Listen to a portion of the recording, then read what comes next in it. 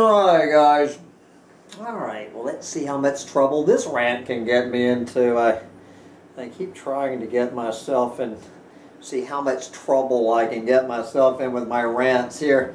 It is now Wednesday night, what is January 24th, 25th, somewhere in there, who gives a fuck what day it is. And so anyway, while I'm sitting around waiting for a phone call that's never going to come, just going to sit here and go on medium.com. This fellow named Mike Meyer, that I have shared his work before. Today, Mike his essay is titled Promoting Perversity.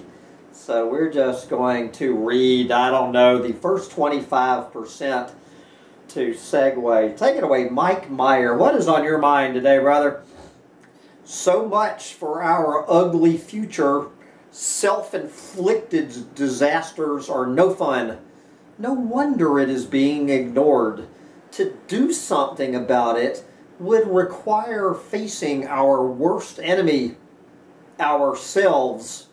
We all know that leads to whining and becoming absurd and blaming everyone else for our stupidity.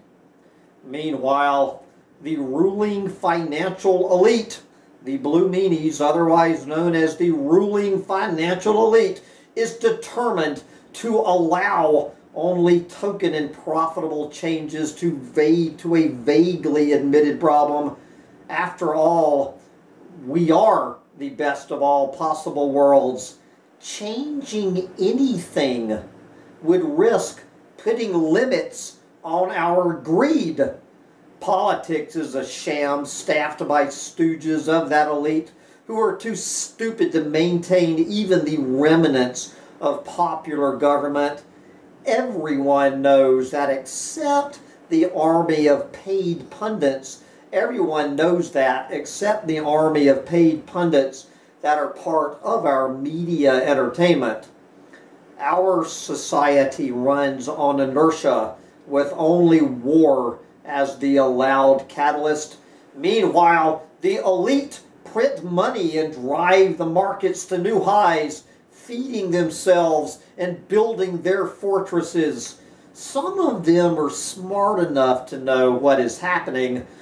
The remaining proletariat in the richest nation states live on debt and lies, while the precariat class is fed stories of wealth and possible saviors of various kinds.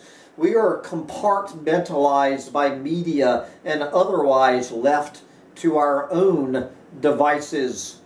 Our future has been stolen and replaced by a short-term profit schedule. It has always been this way, but the assumption was that the future was long, but enough like the American present to be comfortable to the primary participants. We have had no luck dealing with the short-term present without a future. Late-stage capitalism needs an infinite future to allow everyone to become infinitely wealthy. The short-term never seems to make it. And now the future is clearly in doubt. The elite can continue to enjoy their effortless capital and rentier gains and envision another level to their underground or mountaintop bunker. But we have only a disturbing absence. The promise of hard work and saving to one day get out of debt has been in tatters for decades. There is only more debt and increases in inflation that drives up the interest. Who do you know that has gotten out of debt? Okay. Who do I know that has gotten out of debt, and where are the comments to this because I think some guy named Sam Mitchell from Collapse Chronicles had this answer for Mike Myers' question, who do you know who has gotten out of debt? I know this lonely old man with broken teeth named Sam Mitchell who got out of debt 15 years ago.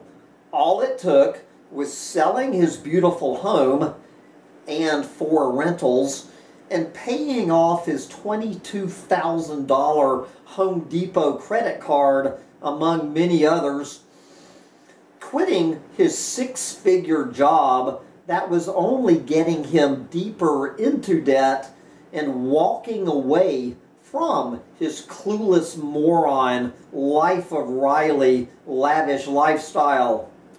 He has been out of debt ever since. And if you don't count the fact that he has become an unintentional, celibate, isolated hermit MGTOW with no chance of ever finding a woman again to share his new debt-free life with, it's really not a hard life. Point is, there are a hell of a lot of folks who could get out of debt, but they are spoiled, entitled, clueless moron, little brats who would no more trade lives with me than they would roll around naked in a nest of scorpions. I have no sympathy for the whiny little brats. Hope that answers your question, Mike. Jesus. I get so fucking tired of this victim mentality that I see here in the doomer community, like everywhere else. Just blaming all of this shit on the fucking elites and the banksters behind it all, and capitalism and all of that shit, while they take their fucking credit cards to wherever, buying all of this fucking planet-eating shit that they don't need in their fucking lives. You know, I'm trying to think, do I know one fucking person that did what I did 15 years ago to end up where I am today? And strangely enough, guys, I'm going to give some credit to Guy McPherson for walking away. He's the only motherfucker I know besides me who had the fucking balls to walk away from it. Now, of course, the difference between Guy McPherson and Sam Mitchell is that Guy McPherson stumbled into that little fucking deep pocket sugar tit, you know, to soften his hard landing. But if it wasn't for Pauline, you know, I would actually be cheering on Guy McPherson. If it wasn't for his little deep pocket sugar tit bailing his ass out. But anyway, I was just reading, where was I reading the comment? Did someone post it here, or maybe I read it on Medium, that William Reese, a comment, I guess it was an interview that someone was having with William Reese, and in that interview, he pointed out, and I'm just paraphrasing here because I can't find it, unfortunately, that basically the people who are doing all of the whining, these doomers. Now, I don't know about Mike. Maybe Mike. Maybe Mike lives in a cardboard box on Skid Row. I don't know. But what William Reese was talking about, how all of these people sounding like him You know, bitching and moaning about all of these people using all of this damn energy and stuff. They have every bit of the same carbon and ecological footprint of the clueless fucking morons that they're whining about. Which is another way of saying they haven't done a goddamn thing in their lives to make some fucking sacrifices, to scale down. As I say, they'd rather roll around in a nest of fucking scorpions than to put their fucking money where their fucking mouth is. And I'm getting sick and fucking tired of it. Goddamn doomers blaming everyone but themselves. You know, running up their fucking credit card debt. I got no fucking sympathy for you. No fucking sympathy. You know, it's just like I've mentioned this many times, and I have to find this fucking data that I keep referring to remind me what it was. You know, talking about that people will work a lot harder to hold on to the shit that they've accumulated on this planet than they're willing to work to get it in the first place. Letting go of this shit, walking away from this, planet-eating material lifestyle. They ain't gonna do it.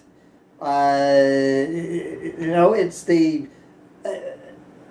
I've always been wondering, since I made the decision to sell my beautiful home and quit my six-figure job and all of that, why I'm so surprised that I continue to find myself sitting alone talking to my imaginary friends, and I can't find a woman to join me.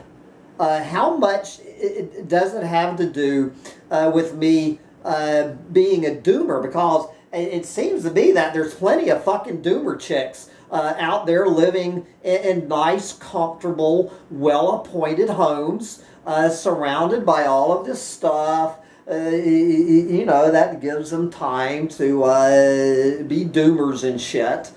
And here I sit. So here I am again in a single wide trailer out at the end of a rutted out dirt road in a swamp in Florida. I don't mind saying that I have made what this place looked like when I came in, when I got here. When I got here 10 weeks ago. I don't know one fucking person who would have agreed to spend one fucking night in this trailer. And I don't mind saying, and I have, this is what I have done in 10 weeks. Is it the lavish, beautiful home I had in South Austin, Texas, that I sold this single wide trailer? It is perfectly comfortable. I have furnished this entire trailer for less than $500. This 3-bedroom mobile home.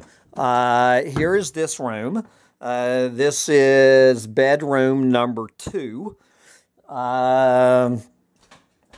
Let's see what, here is this room. I have a very nice, comfortable,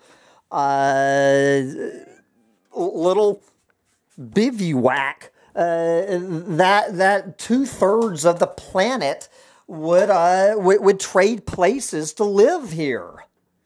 But you're goddamn straight that 90% of the fucking doomers that I hear whining about this shit, they wouldn't agree for one fucking minute to live here, and then they sure as shit are not going. At least this trailer is about 700 square feet. Now and then they sure as shit, and obviously this includes any woman. There's no fucking way, that any woman is going to agree to live in a goddamn tiny house in New York for half of the year, and this trailer. I've got these beautiful tiny houses up there on 14 beautiful acres in paradise. No fucking woman in her right mind is going to walk away. I don't give a shit how much of a doomer chick she is or anything else. She's not gonna fucking walk away from her nice, comfortable home to go following Hambone up to this absolutely beautiful piece of paradise that could be hers. It's not going to enter her fucking mind. There's no way that any doomer chick I know. And fuck it. I mean, as long as I'm getting myself in trouble. So I honestly don't know, because she sure as hell is not going to let me get anywhere near this conversation with her. And we all know who I'm talking about. And she's listening to this. So, darling, I really want to know, since all you're going to let me talk about with you is fucking space aliens, I really want to know, Maggie, if I decided, and I have the ability to do this, I could do this. If I were to, in order to be with the woman I love, to fill this Dulcinea-sized hole in my heart, to have my soulmate beside me. If I were willing to sell the place in New York and quit this little fucking snowbird lifestyle, I could afford to buy a nice home in fucking Pittsburgh. I could afford to keep you in your comfortable material lifestyle to which you are accustomed. I honestly don't know if Dulcinea, what it is, her reluctance to be with me. I am foolish enough to think that in her heart she knows that she wants to be with me. But as batshit crazy as that woman is, she's not fucking stupid. She's not going. She's not any more than. And I'm not picking on Dulcinea. She's not any more than any other woman. She has a man providing her with a nice home, feeding her, housing her, clothing her. I could do all this. And I don't know if I were to do this, to be with her, whether she would say, fine. You know what I'm saying? Because I know goddamn well that she is not batshit crazy enough to walk away from that little comfort trap velvet rut she's living in. She's got a pretty goddamn nice, sweet, easy life up there in goddamn Pittsburgh. She'd be a goddamn fool to trade that in, to live in some fucking dump like this, or some tiny house on Paradise. In Paradise, she would be bored shitless after about 3 days of living in Paradise. You know, I'm not a fucking idiot.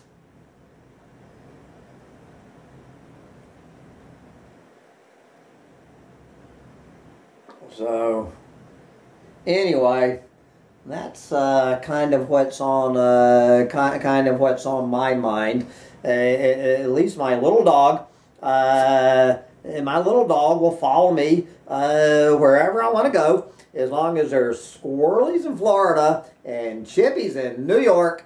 I have my little soulmate who is quite happy in this dumpy little trailer. And those beautiful little tiny houses full of chippies. So I might as well just learn to be happy with my little soulmate here, because there's no goddamn woman in her right mind who is going to give up her little life of Riley and make some fucking sacrifices to both be with me and lighten her goddamn footprint on this planet. It's all a bunch of fucking talk.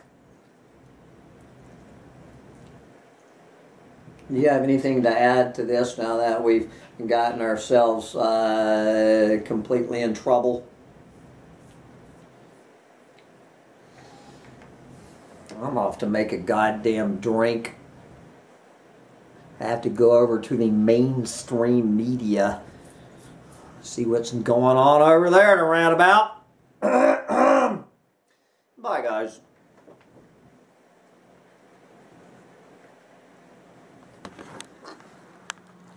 Yes, little dog. I know I inflict such hell on you, making you live in this horrible dump out here in a swamp. I'm surprised PETA hasn't come and fucking rescued you yet from the life of hell that I've inflicted on my dog. Bye, guys.